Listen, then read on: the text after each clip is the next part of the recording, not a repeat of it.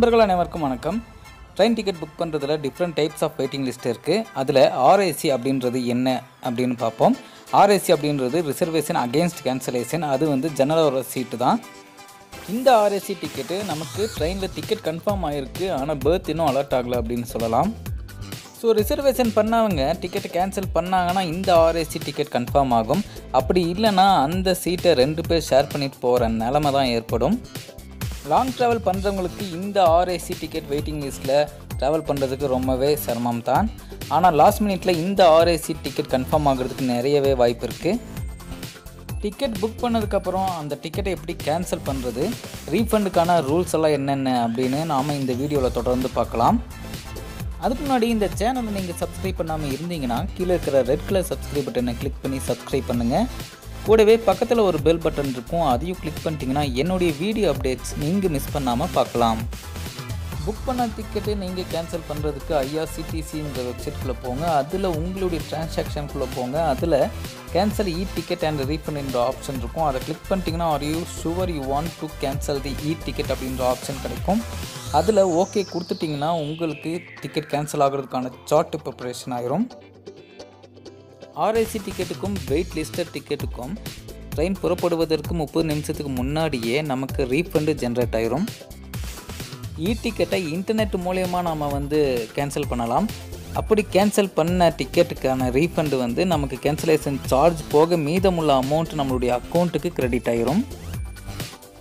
Cancellation சார்ஜே பிடிக்காமல் கன்ஃபார்மான டிக்கெட்டுக்கு full அமௌண்ட்டும் refund பண்ணுவாங்க. எப்போ அப்படின்னா ட்ரெயின் 3 மணி நேரத்துக்கு மேலே தாமதமாக வரும்போது நாம் அதில் பயணம் செய்யாமல் போனாக்கா அந்த டிக்கெட்டுக்கு ஃபுல் அமௌண்ட்டும் ரீஃபண்ட் பண்ணுவாங்க. ஒருவேளை நம்ம ட்ரெயினையே கேன்சல் பண்ணாக்கா இதுக்கும் ரீஃபண்ட் ஜென்ரேட் ஆகும். இதுக்கு டிக்கெட் டெபாசிட் ரெசிப்ட் கட்டாயம் கிடையாது. அடுத்து டிக்கெட் கேன்சலேஷனுக்கான ரீஃபண்டுக்கான ரூல்ஸ் எல்லாம் என்னென்ன அப்படின்னு சொல்லிட்டு பார்ப்போம்.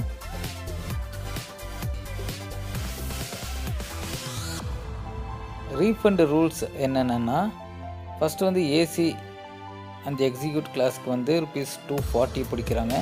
ஏசி ஃபஸ்ட்டு கிளாஸுக்கு ₹200, ஏசி ACC 3A எக்கனாமி இதுக்கு ₹180 சார்ஜ் பண்ணுறாங்க. செகண்ட் ஸ்லீப்பர் கிளாஸுக்கு ₹120, செகண்ட் கிளாஸுக்கு ₹60 சார்ஜ் பண்ணுறாங்க. இதெல்லாம் எப்போனா 48 ஹவர்ஸ்லேருந்து 12 ஹவர்ஸ்க்கு இடையில நம்ம இதை கேன்சல் பண்ணாக்க இந்த அமௌண்ட் ரீஃபண்ட் நமக்கு கிடைக்கும். அதாவது இது 25% பிடிச்சி மீதி அமௌண்ட்டு நமக்கு கிரெடிட் ஆகும். ஸோ 12 ஹவர்ஸ்லேருந்து 4 ஹவர்ஸ்க்கு இடப்பட்ட டைமில் நம்ம கேன்சல் பண்ணும்போது நமக்கு 50% அமௌண்ட்டு பிடிச்சிட்டு மீதி அமௌண்ட்டு நமக்கு ரீஃபண்ட் பண்ணுவாங்க. இந்த டைம் லிமிட்டை தாண்டும் போது நமக்கு ரீஃபண்டே கிடையாது. நோ ரீஃபண்டு இதில் ஜென்ரேட் ஆகிரும்.